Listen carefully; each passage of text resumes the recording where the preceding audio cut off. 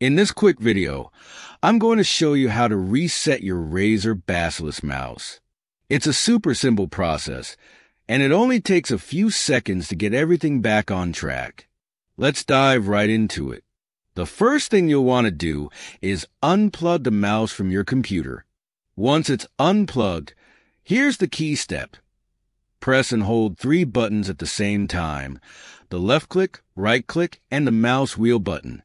Hold all 3 buttons down for exactly 7 seconds. Make sure you're pressing and holding firmly without letting go during this time. After 7 seconds, release the buttons, and that's it. Your Razer Basilisk Mouse should now be reset. Super simple, right?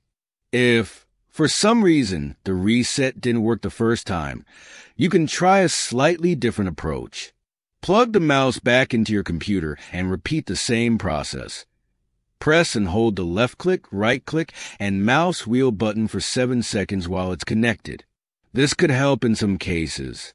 Let me know in the comments if this method worked for you or if you're still having any issues.